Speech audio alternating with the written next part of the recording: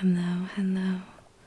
Thank you so much for tuning into this ASMR true crime soft spoken video. Today we're going to be doing the disappearance case of Ylenia Carrisi. I want to thank the person who suggested this video. I had never heard this case, so it was really interesting to research. I want to thank everyone who's given recommendations. I have them all on a list, and I intend to do all of them. I may be a little bit slow because, first of all, I have a pretty tough job, and second of all, I really like to do as much research as I can on these cases. So sometimes it takes me a few days to research. So we are going to get started. Ylenia Marie Carrisi was born in rural Salino, San Marco, in the region of Apulia in southeast Italy on November 29th, 1970. She was born to parents Albano Carrisi and Romania Power. Her father was better known as Albano, and he is Italian and Albanian. He's a singer, actor, and winemaker. He sold over 165 million records. Her mother was an American actress and singer born in Los Angeles, California. She was born to American actor Tyrone Power and Mexican actress Linda Christine. On July 26, 1970, her parents were married. Her parents began singing in a duo and were known as Italy's Sonny and Cher. They had 4 children together: Ylenia in 1970, their son Yari in 1973, Christelle in 1985, and Romania in 1987. Romania Jr. So being born in the public eye, Ylenia was experiencing aspects of fame throughout childhood. In 1983, she was 13 years old and appeared with her parents in the film Champagne in Paradiso. And then as a teenager, she went on to become a letter turner for the Italian version of Wheel of Fortune. She spoke fluent English as well as Italian. She went on to study literature at King's College in London and earned excellent grades. In the summer of 1993, her family came to New Orleans to shoot the movie Lost America. Ylenia was staying with her parents when she met Alexander Masakila. He was a 54-year-old street musician who performed in several countries in Europe. Fellow street musicians described him as a yard spinner with a penchant for charming young women, usually tourists. He sounds sketch to me. Her father recalls his daughter went on a date with Alexander that summer, and she returned in the morning drugged out. They returned back home after this trip, and Ylenia was 23 at the time and continuing her studies. She began to entertain the idea of traveling the world solo with nothing but a backpack and her journal. She decided to take a break from studying and return to Italy, where she sold all her belongings in order to pay for the trip. She began this trip in South America and then went on to travel to Belize. After spending a few months in Belize, she decided to leave the day after Christmas in 1993, and she decided to go by bus to New Orleans, Louisiana. That must have been the longest bus ride ever. Her brother Yari, who was also an experienced traveler, decided to surprise his sister by visiting her for Christmas. He arrived on a rainy day, December 27th, to the village of Hopkins. He went door to door searching for her, only to discover that the previous day she had boarded a bus to Mexico. At first, she arrived to Florida, and then a few days later, after telling her parents she feared two men in Florida who were trying to drug and kill her, she then traveled back to New Orleans, which had been 6 months after that initial visit with her family. She checked in on December 31st to a cheap hotel called Le Dale. This hotel was located in the 700 block of St. Charles Avenue, which is about 5 blocks from the French Quarter. And at this time she was staying with Alexander. A hotel manager reports that they seemed out of place together, but that maybe they were just helping each other out. Now she's in her 20s, early 20s, and he's in his 50s.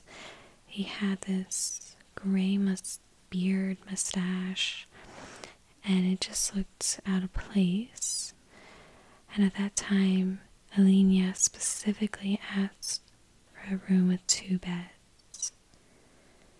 So on December 31st, she made an international call from New Orleans and spoke briefly with her mother, who did not approve of this trip to the United States. She had arrived alone in the capital, Louisiana. She explained to her mother and father that she was going to write a book about homeless artists and artists. Alexander says that they did share a hotel room, but they slept in separate beds during this time, and that she refused to have a sexual relationship with him despite his wanting. He had a history of drug use and sexual violence.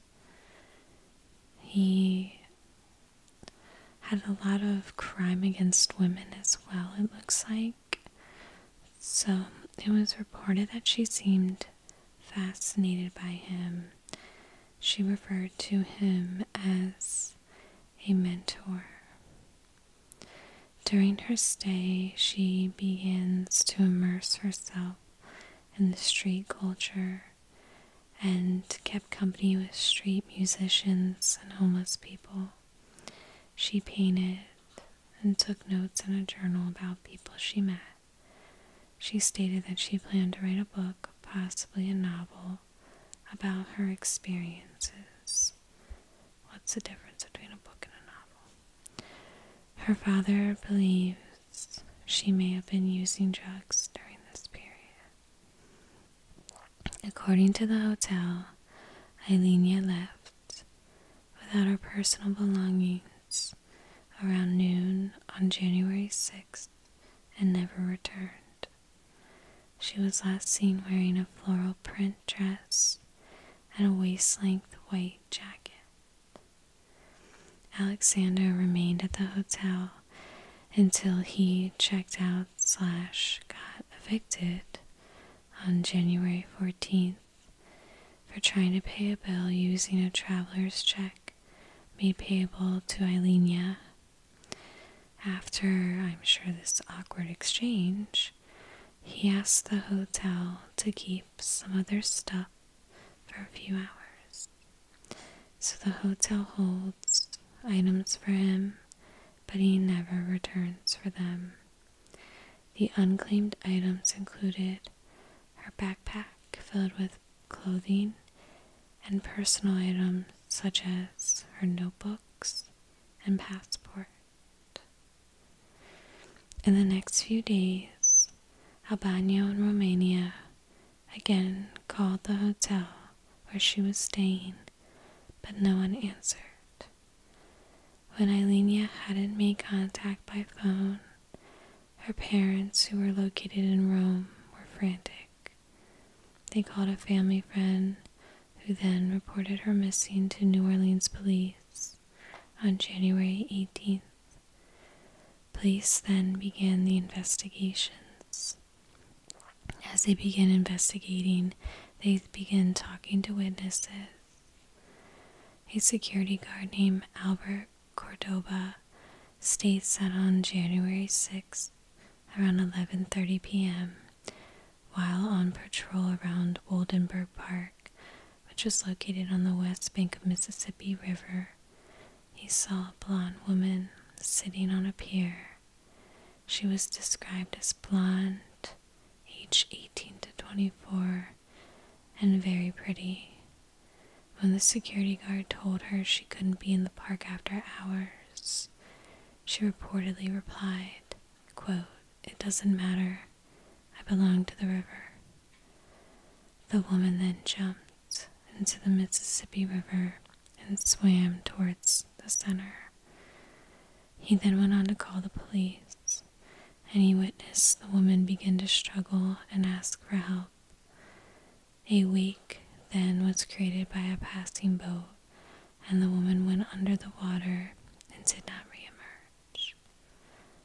A search involving boats and police helicopters lasted for hours, but the victim was never located.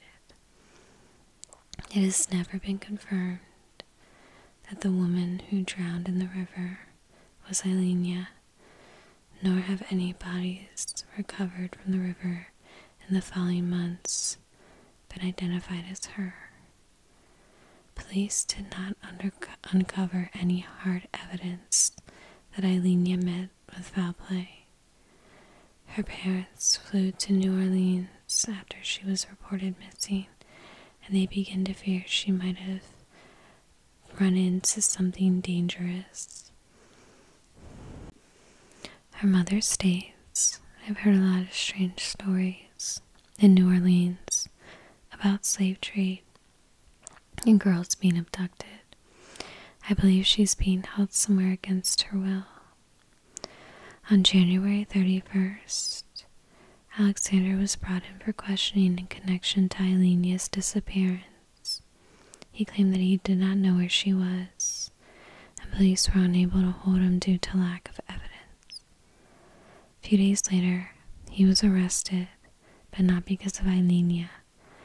A former girlfriend accused him of rape. Details of the incidents were never released, and the charges were dismissed March 10th, and since then, he has dropped out of sight. No other further clues were reported, but then in 1996, 2 years after her disappearance, an unidentified caller claimed that she was still alive, but her whereabouts were unknown. Her mother believed that she was still alive, unlike her father, who states that he immediately sensed his daughter might have had the worst fate. He said, quote, "I knew right away that she might be dead." At first, her parents refused to believe the swimmer was their daughter.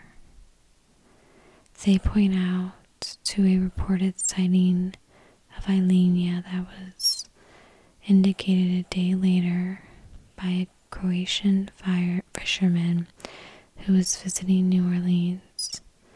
The man was shocked when he made an offhand remark in Croatian about the woman's good looks, and she thanked him in Italian.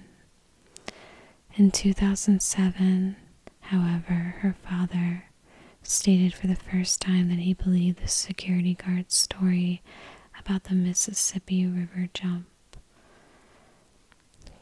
So her parents separated in 1999.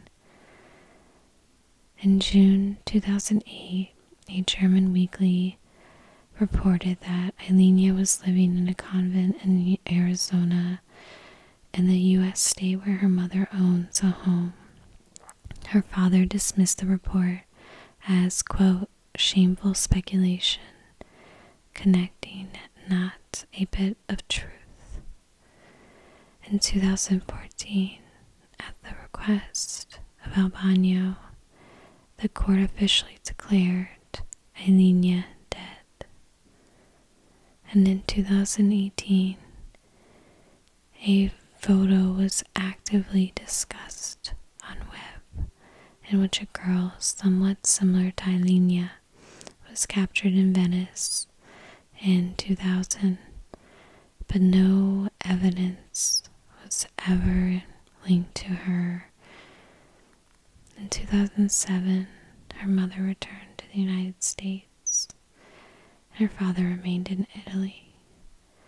Members of the family are divided in their opinion to whether she is alive, and her case still remains unsolved.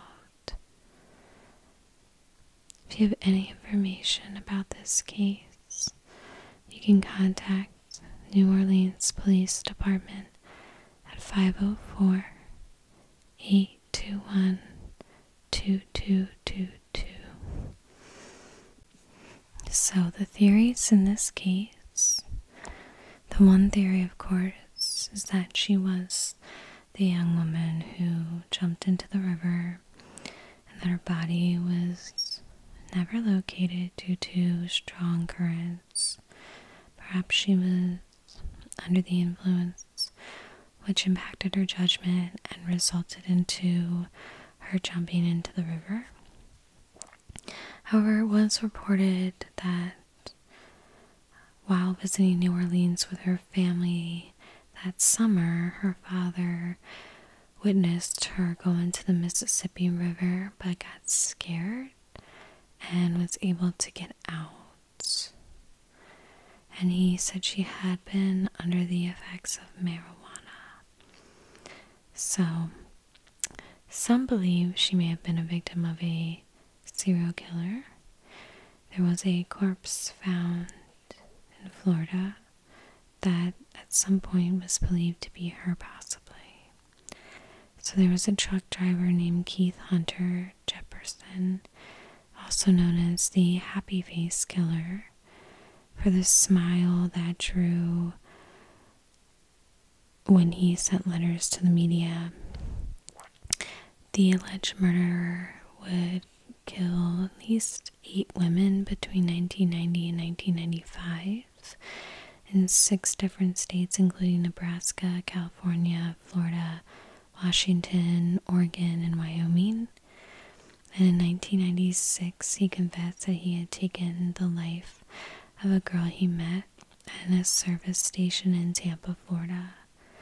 So perhaps she may have hitchhiked and ended up in Florida, where she met Keith. The remains were found 2 years earlier, and DNA was taken from Ylenia's father, which then confirmed the remains were not her. So there's also the speculation about these 2 men she referred to, her parents, while in Florida, where she indicated she was fearful of them. Were they involved somehow? Did they drug her, lure her back? Possibly murdering, or, as her mother kind of stated, some kind of sex trafficking, drug trafficking, which is one of the scariest theories I always come across. I hate that it's so... Ooh. So then, of course, there's the speculation of Alexander. She was staying at him at the hotel. He never reported her missing. He could have easily been one of the last people to see her alive. He's been in other cases of violence against women. Her belongings were in his possession. He tried to pay for the hotel using her check. So it all just kind of gives a lot of suspicious vibes around him.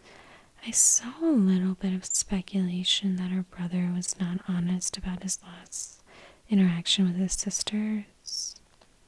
There seemed to have been rumors that began that he actually secretly met his sister in Santo Domingo in the DR. He denies this, and there's no evidence, and he states he's never been in Santo Domingo. And I don't really know what that would connect to the case. I did see that floating around in some of the readings, however. Not everyone believes that Ylenia is dead. No trace of her remains were found in the river. There has been multiple sightings of her since January of 1994 in the United States, Italy, and Europe. Even more than a decade after her disappearance, none of the sightings have been confirmed, and she still continues to be a missing person. It would also be quite difficult without her passport. So, the sightings in the United States might be a possibility, but some, kind of say that like maybe she decided to go off the grid and start a new life from fame and just start over. She would be 53 years old today.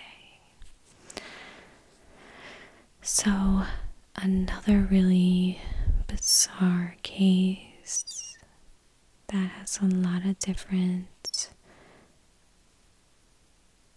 lines you could go down and speculate. So tell me what you guys think. So, thank you so much for the wonderful comments. I get so excited when I see comments and likes. It's amazing. I'm sorry. I'm trying to do once a week. Thank you for your patience and just being awesome people who watch my channel. I am a diehard soft-spoken, so don't worry. I am here for it. I think my next one, I'm going to do whisper and then kind of just right back into soft-spoken. But thank you so much for watching. Hope you have a good day or good night, wherever you are. Hope you have a good day tomorrow. Thank you so much.